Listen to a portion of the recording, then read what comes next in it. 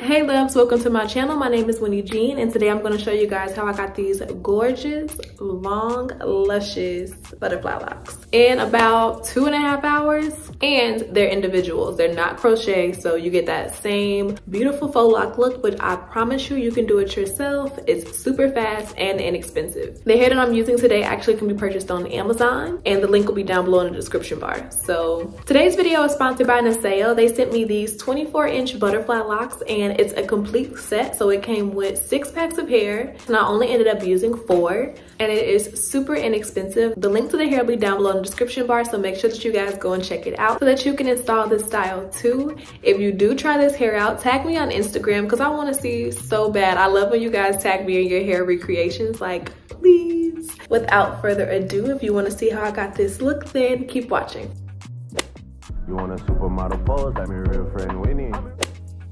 Okay, so I ended up installing most of my hair yesterday because your girl was tired and I was looking a little crusty. So I'm back today to show you guys how I installed the hair. I'm actually going to show you 2 different ways, depending on what your style is. I have a few that I haven't finished, but I finessed it. These are the locks. They're super pretty and they're long. I am missing some long hair. I've been doing a lot of short locks lately, so I'm ready to whip a little something. So yeah, let's go ahead and get into the install. Let me take this down. Okay, so I have these 2 here that I haven't done yet, so I'm just gonna tie the rest out of the way and let's get in. Definitely just spilled everything, but yeah, let's get into how to install them. So I've already pre-sectioned out my hair. It just makes it a bit easier for me since I'm doing it on myself. And for moisture, I've already put my oils in there. I use the Satana oil that I really like. I'll have a coupon code down below. It has like bergamot oil, coconut oil, so much good stuff in it. And now I'm just going to put on a bit of shea butter to add a little bit more moisture to the hair.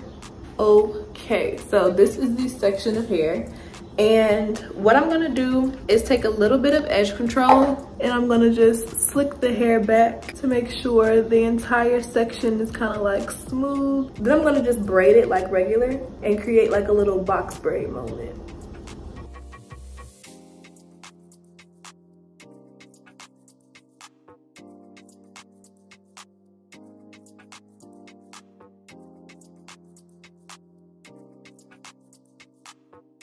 And once I get towards the end, I'm gonna put 2 of the sections together, like so, and then just begin to twist instead of braiding, just because braiding the whole way down is like gonna take forever. So I just braid halfway and then I twist the end.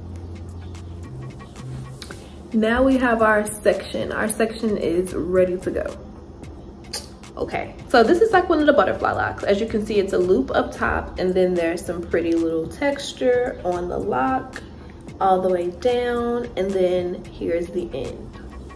It's super cute, but the loop looks small at first. All you have to do is slide the hair down a bit. You want to slide it down and that kind of lets the loop open more.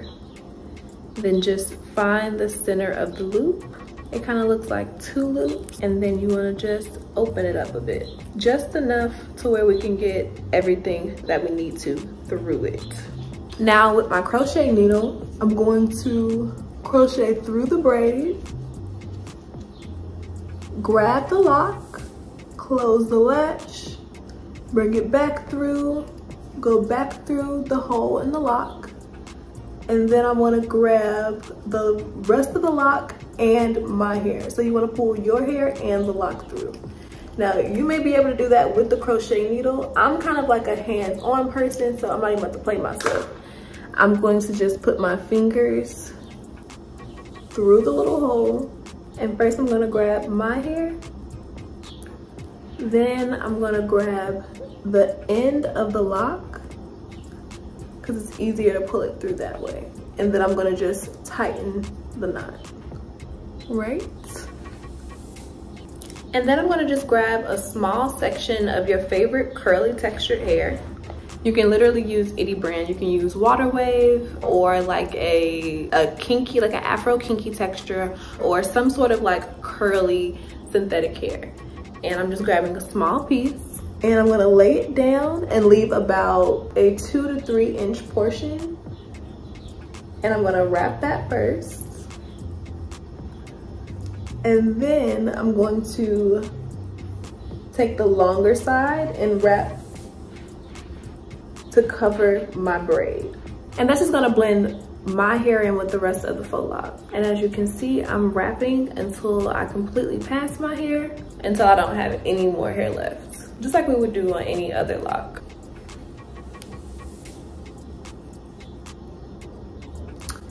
And here is what it looks like. All right, so that is one way to install a lock, but it can get a little bit tight depending on how tight your braids are to begin with.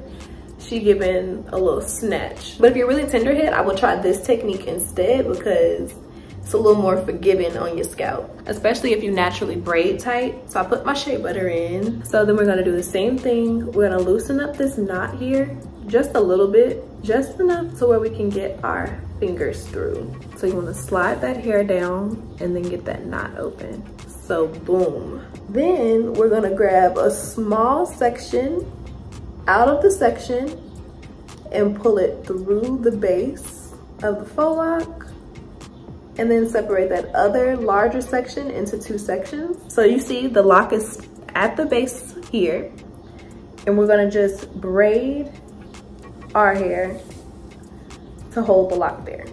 Super easy. This is the invisible knot method. And it lays a bit flatter, so if I'm doing a middle part, this is how I'll do it. Same thing, we're gonna just braid most of the way down, and then we're gonna give sis a cute little twist at the end.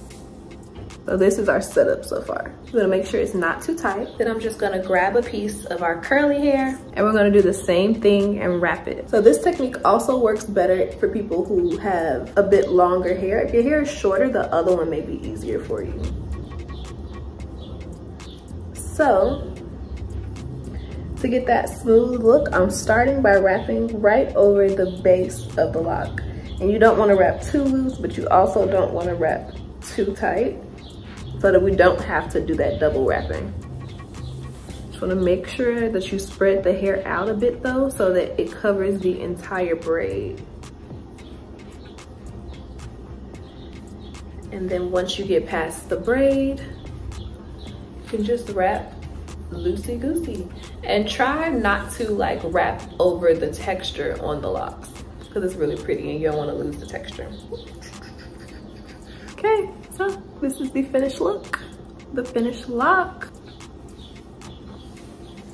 Okay, so this is the final look. As you can see, the first lock we installed and the second one we did together. The hair came out super pretty. Thank you again to Niseyo for working with me. I hope that you guys really enjoyed this video. And if you did, subscribe to my channel. Like this video if you like this video, and I'll see you guys in my next one. Bye guys.